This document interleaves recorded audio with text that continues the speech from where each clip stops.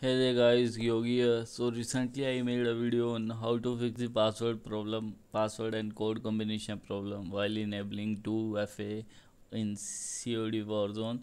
So I got a lot of comments on that video that people are not able to, when they go to activision.com, when they click on the login link, the page just redirects.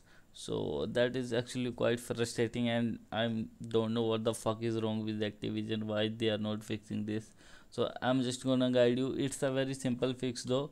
So before we get started, if you are new to my channel, please make sure to subscribe that. Hit the subscribe button. You're not gonna lose anything, and it will support me.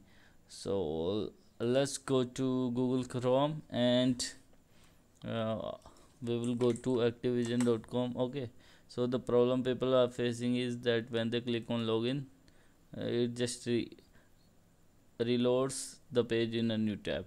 So what we have to do here, just go to Google and type Activision login, all that, and the very first link you see, just click on it, and you will be taken to the login page. And here you can follow my steps from the previous video and enable 2FA.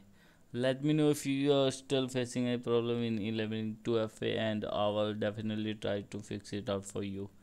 Take care guys, peace.